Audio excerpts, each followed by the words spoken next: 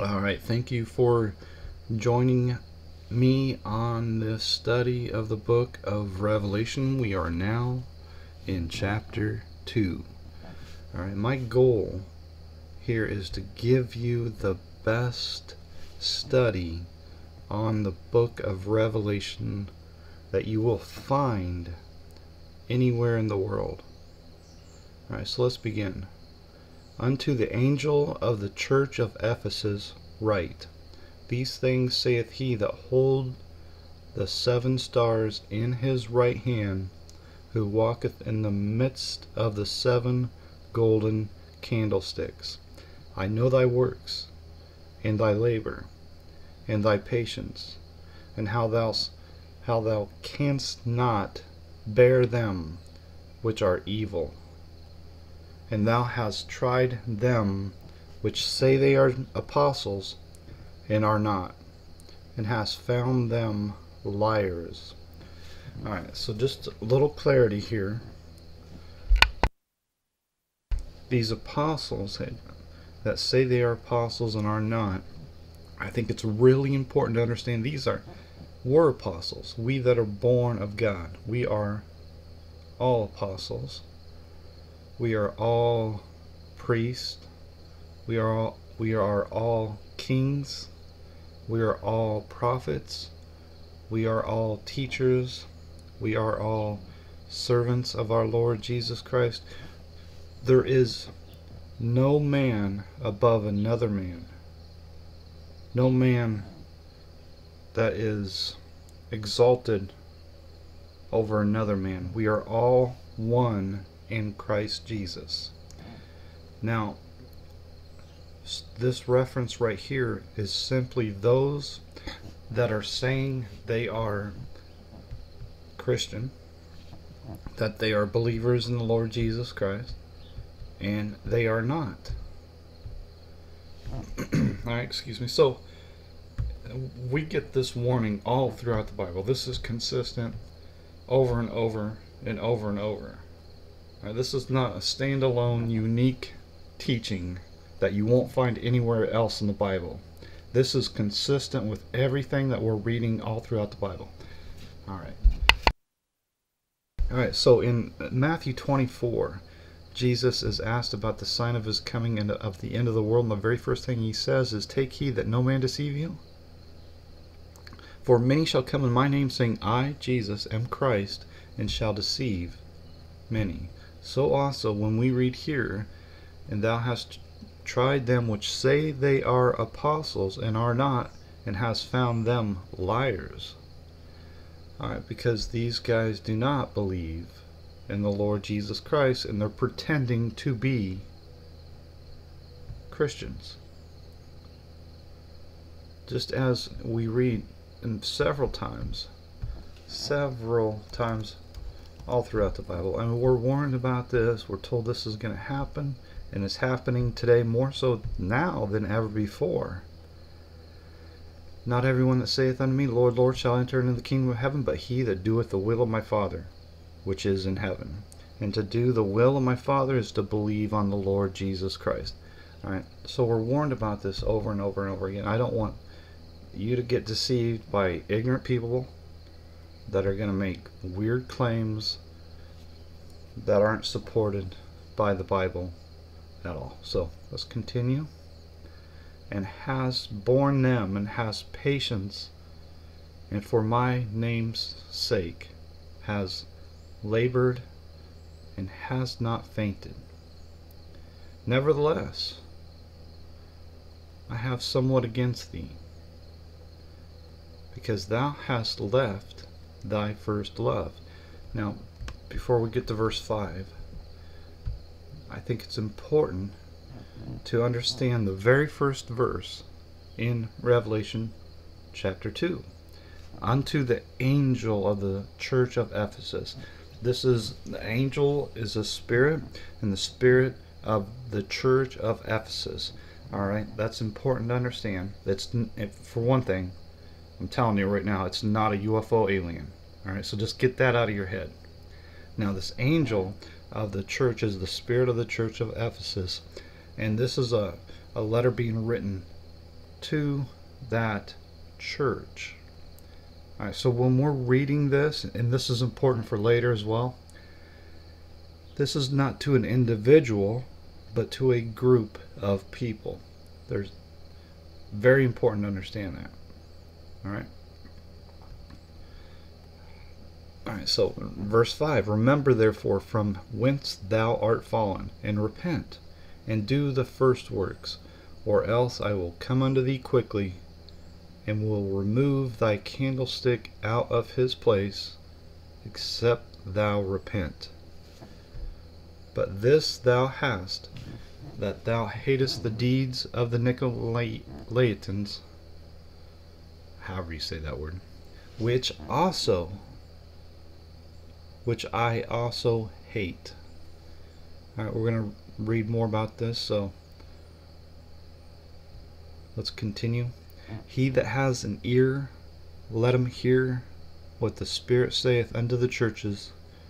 To him that overcomes will I give to eat the tree of life, which is in the midst of the paradise of God. Alright, so this is really, it's important to understand. It's really simple. If you are born of the Spirit of God, you have, or you are eating, if you will, the tree of life. The tree of life is everlasting life. Whosoever believes in the Lord Jesus Christ has everlasting life. So when you are born of the Spirit of God, you have eternal life in you, and you'll never die. That's never going to change. Alright, so you are eating from the tree of life. Okay? Now, this thing with the deeds of the Nicolaitans, Nicolantes, I don't know, it doesn't matter. We're going to get into, it's mentioned again, and there's really nothing too spectacular to talk about other than to say there's not a lot of information given to us, but I think it is important to realize that, hey, you know, the deeds that you do and the doctrines that you preach, they are important, and you better not get it wrong. Right? And that would include myself. Right? So now let's go to the next church. Unto the angel of the church of Smyrna write, these things saith the first and the last, which was dead and is alive. I know thy works, and tribulation, and poverty, but thou art rich. And I know the blasphemy of them which say they are Jews, and are not, but are the synagogue of Satan. So we can get into, there's a lot there. You know, the tribulation, I know thy works and tribulation, and Jesus says, in the world you shall have tribulation, but be of good cheer. I have overcome the world. So again, ignorant people that talk about this idea that, oh, we're not going to go through the tribulation, it's all going to be, you know, jelly beans and fried chicken from here on out. No. We're going through tribulation right now, and you're out of your cotton stinking mind if you're going to suggest to anybody that we're not going through tribulation. We all go through it. This life, this world is full of tribulation. In the world ye shall have tribulation, but be of good cheer. I have overcome the world. I know thy works, and tribulation, and poverty. I mean, if you're poor, you're going through tribulation, right? Every day. You're going through trials and tribulations and all that, troublous times. Now, if you're rich, you're gonna enjoy your glorious life now. Meanwhile, those of us that are poor, will enjoy it later. And I much prefer later. Alright, so the blasphemy of them which say they are Jews and are not, but are the synagogue of Satan. This is very similar to what we read up here. I know them that say they are apostles and are not. Alright. The difference here, the apostles are people pretending to be Christians, and these people here are people pretending to be Jews, and of course they are not Jews. And we read here a very clear definition in Romans chapter 2 about what a Jew truly is. For he is not a Jew which is one outwardly, neither is that circumcision which is outward in the flesh, but he is a Jew which is one inwardly. And circumcision is that of the heart in the spirit, and not in the letter, whose praise is not of men, but of God. Alright, so if you have respect of persons, you commit sin. Alright, so if you're going to say, oh, these guys are special because they have, a big nose and dark hair. No, you commit sin if you say that. Alright, so James chapter 2, if ye have respect to persons, ye commit sin. Alright, so we are all one in Christ Jesus, and if you're not in Christ Jesus, then you are an antichrist. You're either pro or you're against. Alright, and so we can also go to the seed of Abraham, right? To hammer this point home. And this is a big deal because there are so many people that are ignorant and stupid, and they're just lying when they make claims that people are special just because they were born. Flesh and blood inherits heaven. Is that what it says? No, not even close. Oh, I know, kingdom. Right. Now this I say, brethren, that flesh and blood cannot inherit the kingdom of God. So just being born doesn't make you saved. Doesn't make you a child of God even. Alright, so in Galatians 3 verse 16 it says, now to Abraham and his seed were the promises made. Abraham and his seed were the promises made. He saith not, and to seeds, as of many, but as of one, and to thy seed which is Christ. And if ye be Christ, then are ye Abraham's seed, and heirs according to the promise. So it never was about a particular bloodline. Man, you're completely ignorant to suggest that. And I know there are a lot of people teaching it, but it's complete ignorance. Borders on stupidity. It really does. I mean, if you care about the truth at all, you'll examine this. And it's very clear, very simple, and very logical, very sensible, that we are born of the Spirit of God, and the seed of Abraham is the Spirit of our Lord Jesus Christ, which we are born into. So let's continue. Alright. Verse 10. Fear none of these things which thou hast, fear none of these things which thou shalt suffer.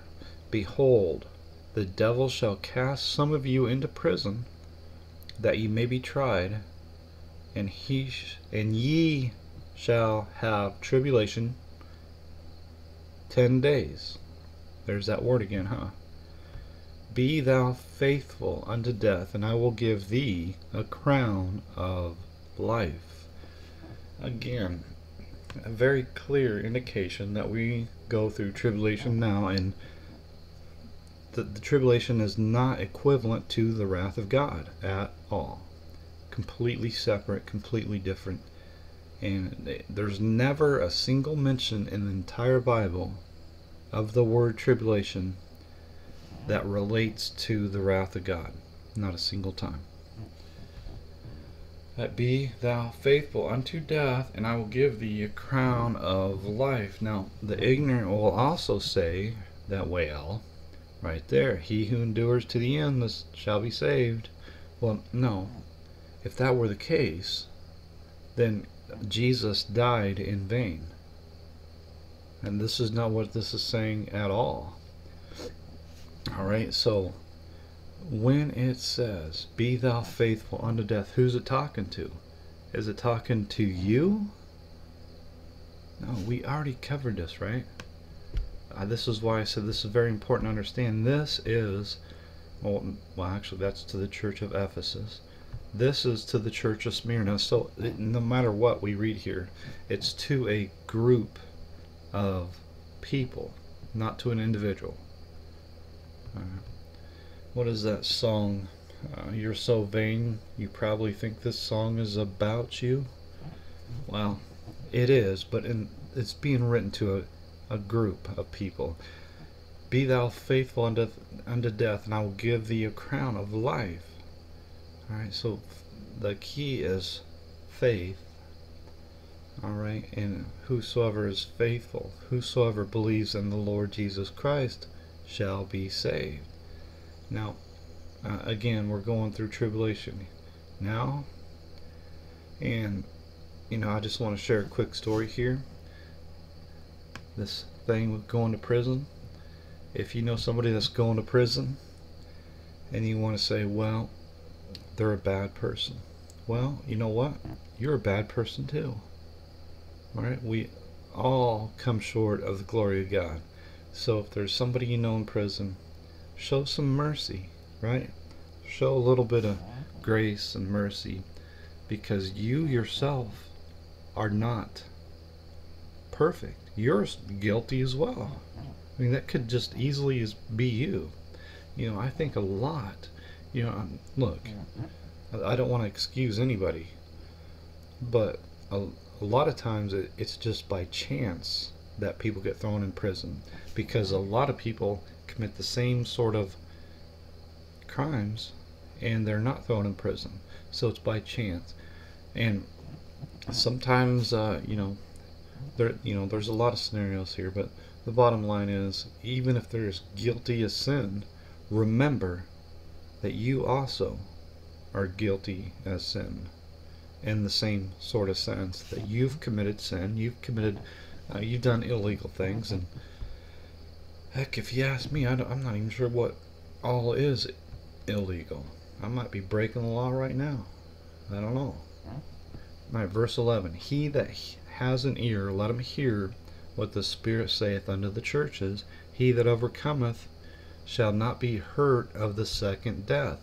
Now, again, I want to point to what Jesus says in John.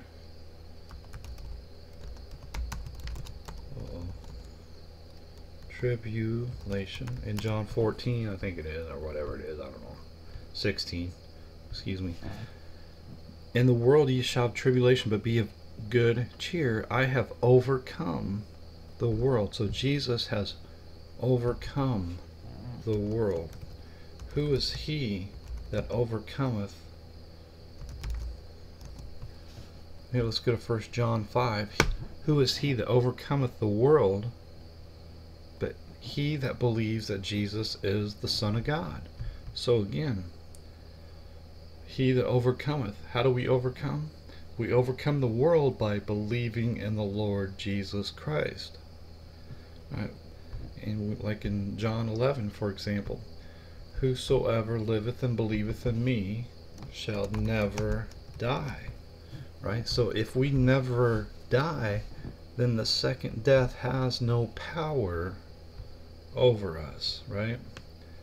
Jesus saith unto her, I am the resurrection and the life. He that believeth in me, though he were dead, yet shall he live. And whosoever liveth and believeth in me shall never die.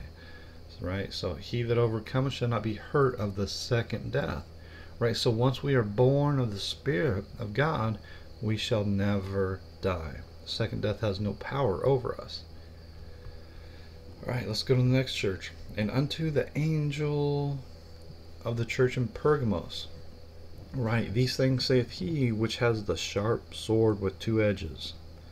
I know thy works, and where thou dwellest, even where Satan's seat is, and thou holdest fast my name, and hast not denied my faith, even in those days wherein Antipas was my faithful martyr, who was slain among you, where Satan dwelleth. Alright, so I just want a quick note here. I thought this was fascinating 20 years ago, but now I realize Satan is not a being, and Satan is not a UFO, and Satan is not just like a entity in one location of the world. Satan is all around this world, and Satan is simply the spirit that is absent of God. Right, that's important to understand, because once you understand that, you realize, you pull the curtains back and there's really nobody there. It's just the absence of God. And so when it's talking about where Satan's seat is, it's talking about a man that is absent of God. Okay? And so, like for example, we go to let's go to Matthew 4 real quickly, and we see that the devil takes Jesus up to the holy city and sets him on a pinnacle of the temple. Now, again, this is a man that is absent of God, operating in a spirit that is absent of God. And whether it's the devil, Satan, the dragon, the old serpent, it's all the same thing. A spirit that is absent of God. And of course, in these examples here, these are just meant, like in the book of Job, for example, a man that is absent of God. Alright, let's go there real quick, just to give an example. It's not a UFO alien. Alright, just get that out of your head right now. Alright, so let's highlight the word. Now there was a day when the sons of God came to present themselves before the Lord, and Satan came also among them. Alright, so this Satan obviously was not a son of God, and therefore he was a man that was absent of the Spirit of God. Alright, so that's all that means. Alright, so let's go back down. Oh, I was there, wasn't I? Right there, where Satan's seat is. Okay, so there's really no reason to make too big of a deal out of this. Alright? If you understand things in a simple manner, then you realize, hey, the Word of God is pretty simple. Alright? It's not rocket science. Alright? And this is important. It really is. Because even the Bible says, the law of the Lord is perfect, converting the soul. The testimony of the Lord is sure, making wise the simple. So you don't have to have a 3,000 IQ. You don't have to have lots of money and go to, 12 years of Bible college, and all this sort of nonsense. All you have to do is believe the Bible that you read. Believe these are the words from God.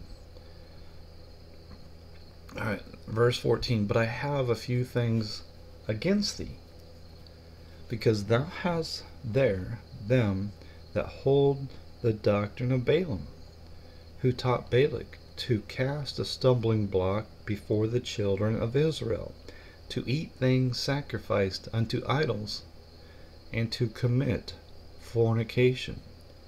So hast thou also them that hold the doctrine of the Nicolaitans, which thing I hate.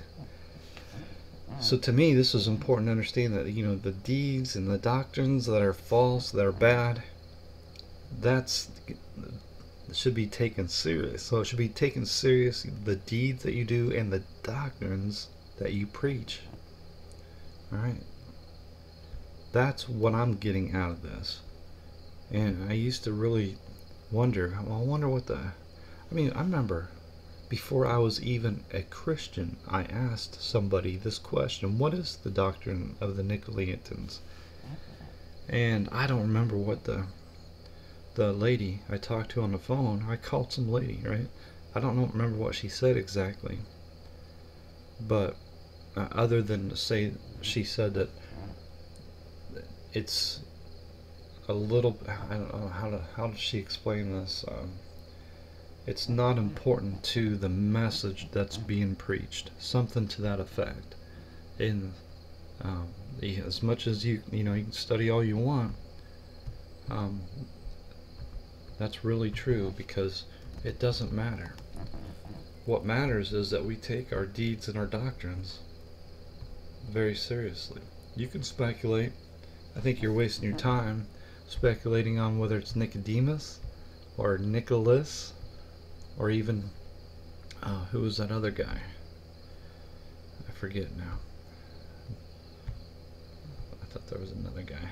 It doesn't matter. You can speculate on that. It doesn't matter, because the important thing here that's being taught is the fact that doctrines should be taken seriously, as well as your deeds, right? Okay.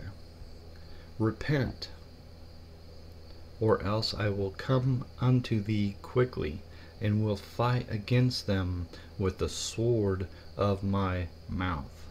He that has an ear, let him hear what the Spirit saith unto the churches. To him that overcomes will I give to eat of the hidden manna, and will give him a white stone, and in the stone a new name written, which no man knoweth, saving he that receives it.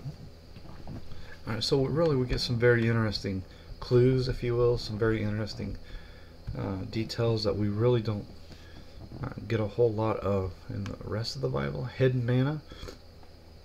Of course, Jesus is the manna from heaven, and so the hidden manna here is the everlasting life, the Spirit of God, which is hidden from those that do not believe.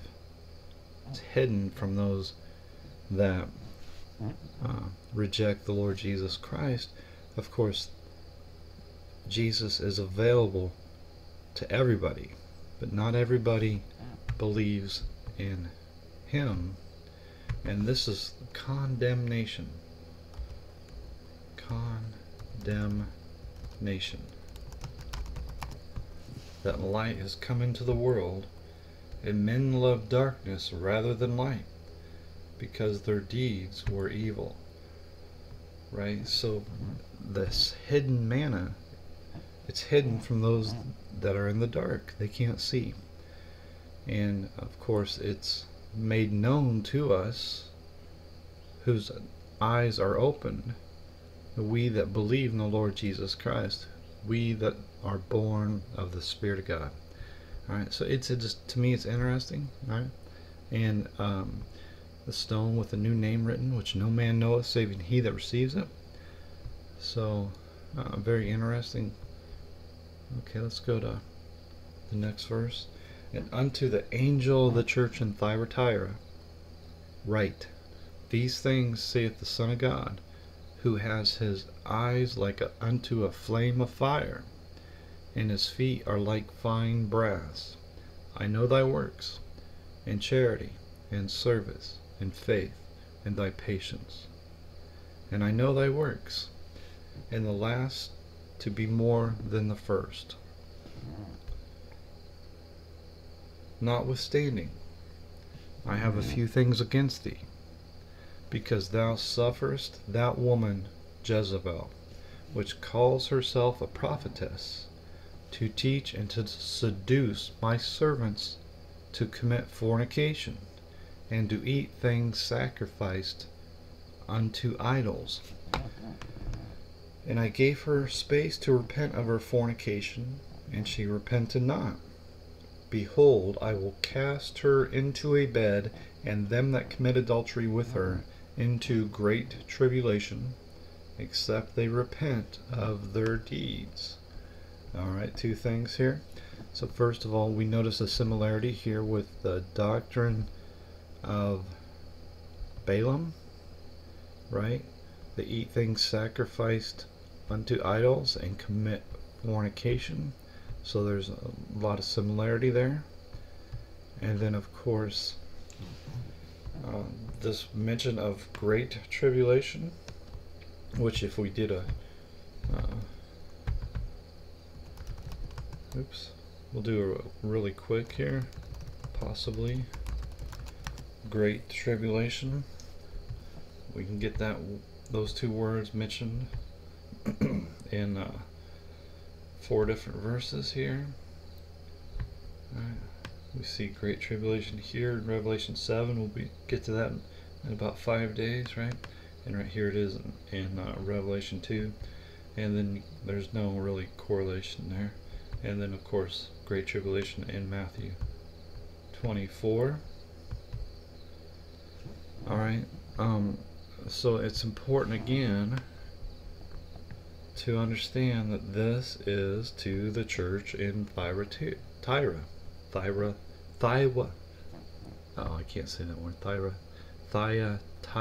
Thyatira. Whatever that word is. Okay, so this is talking to a group of people, not to an individual like you or like me, but to a group of people. And so when it says I will cast her into a bed and them that commit adultery with her, it's talking to a group of people into great tribulation. Alright, so this is in a, if you think of this was written 2,000 years ago, and this is to a group of people, and that if you if you commit fornication with her, you're going to go into, you as a group of people are going to go into great tribulation with her, except you repent of your deeds. Alright, so this is not at all about, the great tribulation is never ever mentioned as the wrath of God. Alright, it's trouble here on this earth. Alright, we are all going through it, and we all go through it at different levels at different times and that sort of thing, but it's never ever mentioned in correlation or is as in somehow the wrath of God that comes at the end of the world. Alright, so I just want to point that out, and I think it's important. I really do. Alright, behold, I will cast her into a bed, and them that commit adultery with her into great tribulation, except they repent of their deeds. And I will kill her children with death, and all the churches shall know that I am he which searches the reins and hearts, and I will give unto every one of you according to your works. So that's a stern warning right there. Very serious warning right there. But unto you I say, and unto the rest in Thyatira, as many as have not this doctrine, and which have not known the depths of Satan, as they speak, I will put upon you none other burden, but that which ye have already hold fast till I come. And he that overcometh and keepeth my works unto the end, to him will I give power over the nations, and he shall rule them with a rod of iron. As the vessels of a potter shall they be broken to shivers, even as I received of my Father. And I will give him the morning star. He that has an ear, let him hear what the Spirit saith unto the churches. Alright, so a couple of things here I think really important to understand here. Number one, you are not going to be reigning and ruling over a bunch of unsaved people. Alright, if that's what you're thinking. Alright, so it's important to understand, first of all, that if you are born of the Spirit of God, right now you are a king unto God. And so you are a king in heaven while you're still on earth. You're not like the kings of this earth, but you're a king in heaven. And when it says, he shall rule them with a rod of iron, as the vessels of the potter shall they be broken to shivers, as I have received of my Father, and I will give him the morning star. Right, where is I at here? And he that overcometh and keepeth my works unto the end, to him will I give power over the nations. So there's a couple of ways to look at this, really. To him will I give power over the nations. So you have to think of this in the sense that in the life to come, when Jesus comes in the clouds of heaven and we're transformed into our glorified bodies, there are not going to be any more unsaved people. Right? So you have to get that idea out of your head that you're somehow going to be the Donald Trump of the world to come, and you're going to be hiring and firing people left and right, and whatever. I don't know, whatever. Right? The power that we have over the nations right now is a spiritual power. I mean, think about it. We can never die. How powerful is that? We have God on our side. How powerful is that? And we have great authority, because our authority comes from God, and so on and so forth. So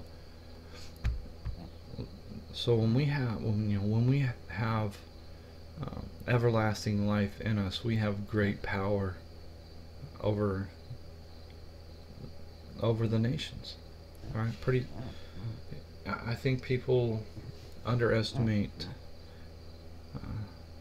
the significance of being born of the Spirit of God and how great that is. I really do, because if you understood that, then you would, I think, in my opinion, you would understand greater how much God loves us and how much power he has given us right now. I mean, think about it. Whosoever liveth and believeth in me shall never die. Well, you can never die. Think about that. That's very powerful stuff. The Word of God is powerful. Just the Word of God is powerful. Powerful. Am I even close on this? Yes. For the Word of God is quick and powerful, and sharper than any two-edged sword, piercing even to the dividing asunder of soul and spirit, and of the joints and marrow, and is a discerner of the thoughts and intents of the heart. Now, that's crazy powerful. Alright, and then one last thing, I'll end it on this. The morning star. Isn't this interesting? The morning star. And I will give him the morning star. Alright, and so you can think about this in a couple of ways. And I will give him the morning star. Let's go to Revelation 22 real quick. And I, Jesus, have sent mine angel to testify unto you these things in the churches. I am the root and the offspring of David and the bright morning star. So Jesus is eternal life, and we are given the morning star. when we are born of God, because Jesus is God. So we are God's children. And because Jesus has the morning star, we have the morning star also. We are one in Christ Jesus. This represents eternal life. I think that's pretty simple, pretty easy to understand, right?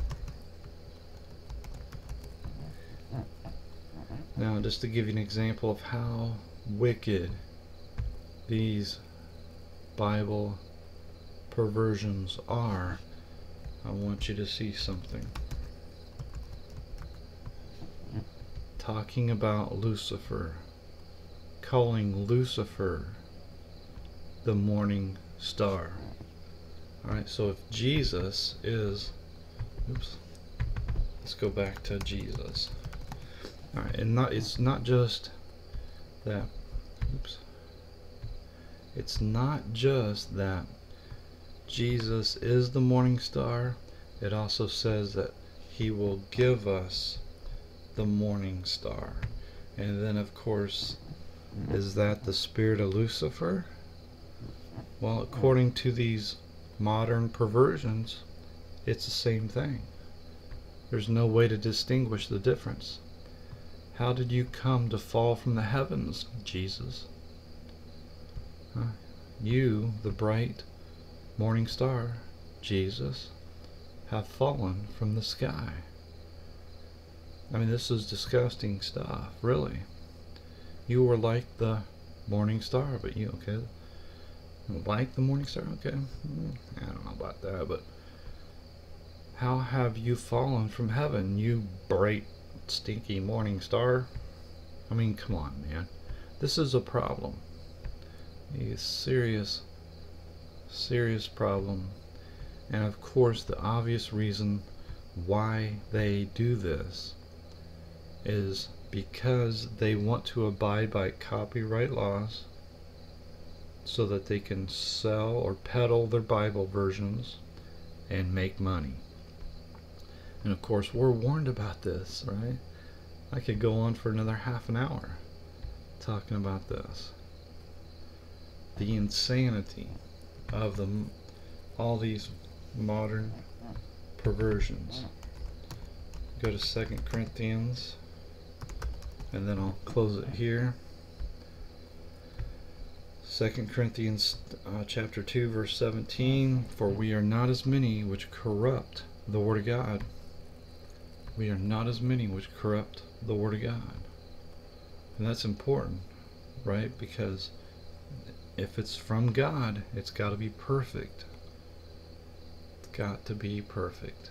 Otherwise you can't believe it, right? And so that's an important verse. Of course, if you're corrupting your Bible, if you have a Bible that you know is corrupt and it's dirty and disgusting and it's not the Word of God and you just want to make money, then you better change this verse, right? For we are not as many which corrupt the Word of God. So let's change the wording in that. ESV, for we are not like so many peddlers of God's Word. See, they changed it. See, now, and they not only changed it, but they made themselves liars, because that's exactly what the ESV does. They peddle their Bible version. Alright, and then let's see what the NIV says. Now let's go to NASB first. For we are not like the many peddling the Word of God, except that's exactly what they do. NIV, unlike so many, we do not peddle the Word of God for profit. Oh, they do it for free? No, that's baloney. They're doing it for profit. And it's almost like they admit, yeah, we do peddle the Word of God, but we don't do it for profit. It's just a corruption of the Word of God. They're all liars.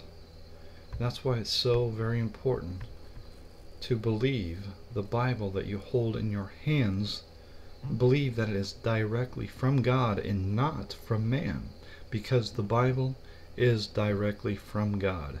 Just as God gave Moses his word, gave him tables of stone written with the finger of God, given directly to Moses, so also is the Bible given directly to us from God. And I know I was going to end it on 2 Corinthians 2:17, but let me end it on this one.